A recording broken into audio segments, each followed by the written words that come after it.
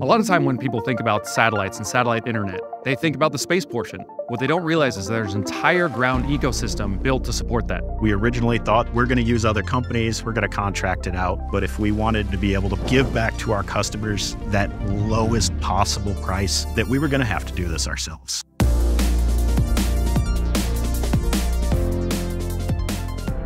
The job of the Earth Station team at Astranis is to design, build, and operate all of our antennas and ground networks all over the world. We had this crazy realization, which is that if we're not careful, the cost of the things on the ground could become more expensive than the cost of the satellite itself. We had no intention when we originally set out to own the ground segment. Earth Station's programs tend to be a very large piece of satellite telecommunications. Most companies, especially our larger traditional companies, and GEO and LEO both, employ massive numbers of people. We have a really small team that's focused on completing this with a minimum amount of people in order to cut costs and pass that savings on to our customers. Traditional GEO satellites can take up to 5, 7 years, sometimes a decade, in order to build their satellite. The ground usually takes maybe a year, so traditional GEO operators have a long time to figure out their ground segment. Astranis has gotten to the point where we build satellites so quickly, we've got to figure out how to move fast and how to keep up with our space design so that we can get the ground system implemented faster than anywhere it gets done currently. Ultimately, at the end of the day, we're a mission-driven company, and we achieve our mission more effectively the lower we can bring down the cost of internet delivery. Just like how we innovated on the satellite,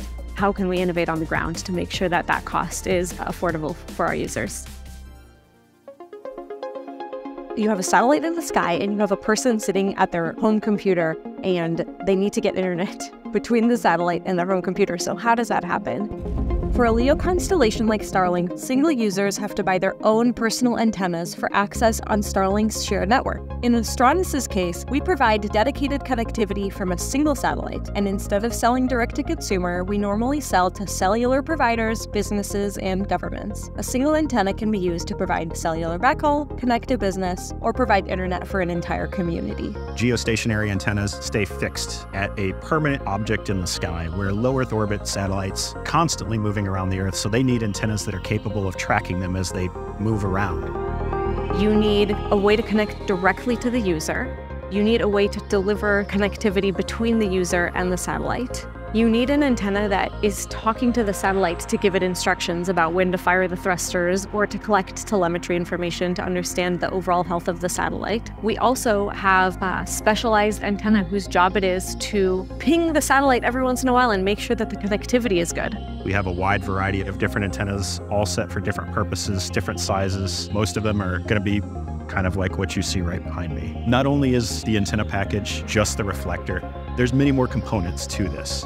The high power amplifier, block up converter, low noise block down converter, all of the intra-facility link cables that connect the antenna itself back to the rack hardware that's housed inside of the facility. Our customers require varying levels of connectivity. In order for us to get more throughput, we can increase the antenna size, we can increase the amplifier size, we can do both. There are certain cost curves. An antenna above 2.5 meters starts skyrocketing in cost. So maybe then we look at the amp. Amps also start skyrocketing in cost around 5 to 10 watt. It's always a delicate balance of trying to find the right antenna size with the right amp for that specific condition.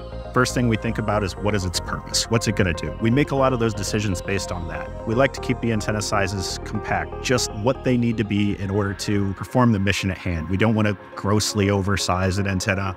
We don't want to undersize an antenna. There are a bunch of ways to mount these dishes. You can put them on the ground, you can put them on the roof, you can put them on a cell tower, and even within that, there's different size and shape roofs. Do you put it on a pad? Do you have to have it elevated because there's flooding? Is there high wind speed? Is there snow? Is there rain? And in some cases, antennas are even mounted on things like ships, airplanes, buses. Most of what we deal with are ground-based installations. You're talking about thousands of terminals, thousands of antennas per mission that we have to install, plan, design, and keep operational through some pretty hazardous conditions. And it's the Earth Station's team job to figure out where we're going to put these antennas, build them, and actually get them functional and put them into action.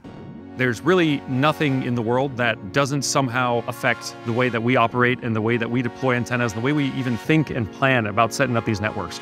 Antennas can be very sensitive to rain fade, or what we call atmospheric attenuation. There's airborne dust, pollutants, things that exist inside the atmosphere that are actually inhibitive to satellite telecommunications. So sometimes we actually have to compensate for this atmospheric attenuation. For a project in the Philippines, we came up with a very creative solution to get around this rain fade issue. The average size of the storm is between 30 and 50 kilometers. We can account for that by placing another antenna at a site 30 to 50 kilometers away and actually be able to maintain connectivity with our satellite from various ground stations by switching back and forth between them. This is a problem that our Earth Stations team has managed to resolve in a very basic way for a very complicated problem that in other places would require a lot of engineering support. How do we solve this with the most minimal amount of time and the minimal amount of money possible? And that's the sort of thing that you can never expect out of a large aerospace company. The lack of resources that cause us to get creative that has allowed this team to really flourish. The Earth Stations team spends a lot of time working with our network planning team. They're the people that tell us what the customer wants and we make it happen. Instead of going to teleports that charge thousands of dollars a month for their service, we've started going around to local storage facilities, to local businesses and asked, hey, can we just put a satellite antenna on your roof? And many of them have been very open to this for a matter of a couple $100 a month, if not less.